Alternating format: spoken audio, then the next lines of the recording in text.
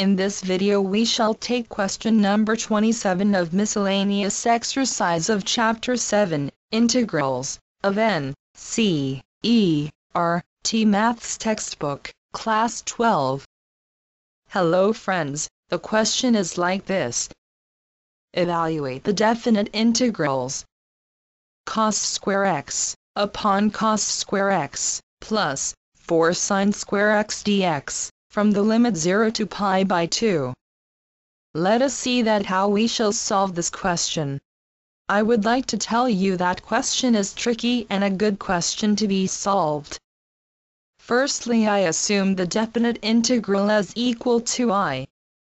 To begin solving, I use the identity sin square x is equal to 1 minus cos square x, and write the denominator as cos square x, plus 4 times 1 minus cos square x, while all the other terms written as it is. Further, we can write the denominator as cos square x plus 4 minus 4 cos square x, while all the other terms written as it is. On simplifying the denominator, we obtain I as equal to cos square x upon 4 minus 3 cos square x dx from the limit 0 to pi by 2. Next, I multiply and divide the fraction by minus 3. Then I add 4 and subtract 4 from the numerator.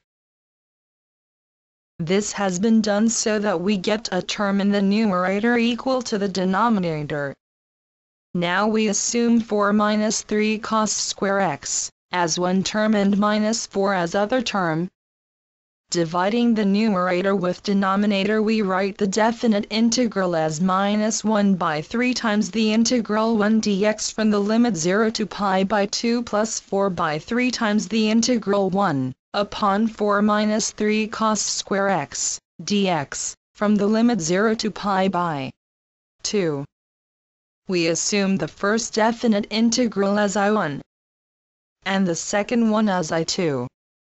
The definite integral I1 is easy. Also, integration of 1 dx is equal to x. This gives I1 as minus 1 by 3 times x from 0 to pi by 2, which is equal to as minus 1 by 3 times pi by 2 minus 0, or equal to minus pi by 6. Next we take I2. And straight away we divide the numerator with denominator by cos square x. Since 1 by cos x is equal to secants x, so we have the value of I2 as 4 by 3 times integration of sec square x upon 4 secant square x minus 3 dx from 0 to pi by 2. Next we replacing sec square as 1 plus tan square x and all the terms as it is. On simplification, this gives the value of I2 as 4 by 3 times integration of sec square x upon 1 plus 4 tan square x dx from 0 to pi by 2. Further, we can write 4 tan square x in the denominator as 2 tan x whole square. Further, we substitute 2 tan x as equal to t. On differentiation of both sides with respect to x, we get 2 secant square x dx as equal to dt. The value of upper limit will change to 2 into tan pi by 2 or infinity.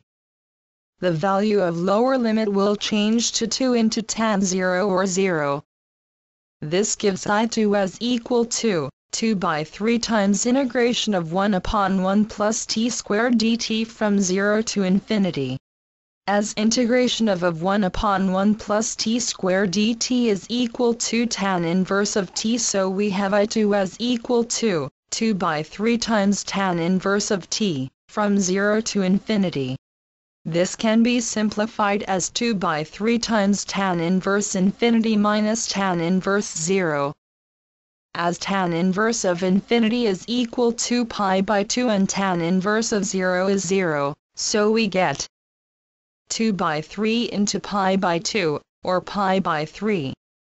Therefore the value of I, which was equal to I1 plus I2 will be equal to minus pi by 6 plus pi by 3, or pi by 6. Which is the required answer? Friends, thanks for watching my video. To watch more of these super videos and for the latest updates, subscribe and like the videos on these channels on YouTube, HSK Shiksha and Math Help by HSK. Thank you.